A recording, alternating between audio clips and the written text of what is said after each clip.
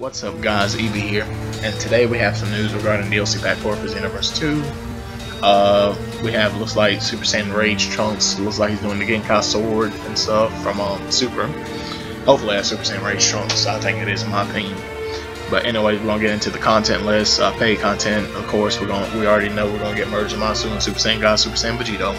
The new story, Warrior of Hope arc, new stage, Demolish Future, 3 new parallel quests, 5 new techniques, 2 new sets of costumes, and 5 new super cells. We already knew that.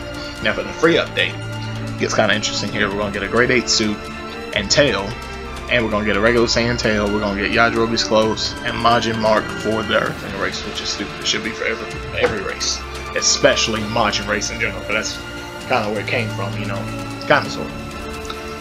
And then original preset clothing for Future Trunks, Super Saiyan Blue Goku, and Super Saiyan Blue Vegito, and Kid Trunks too, which is very nice. And 5 new techniques from there, and 2 raid bosses, Future Trunks and Bojack. So what you think about that? Let me know in the comment section below. Who's hyped? I'm hyped. Get on the hype train with me, you know. And don't forget, Bandai's gonna be streaming on the 22nd. At 4 p.m. to 5 p.m. PST. Make sure you check your time zones on that. They're going to be doing a stream of DLC Pack 4.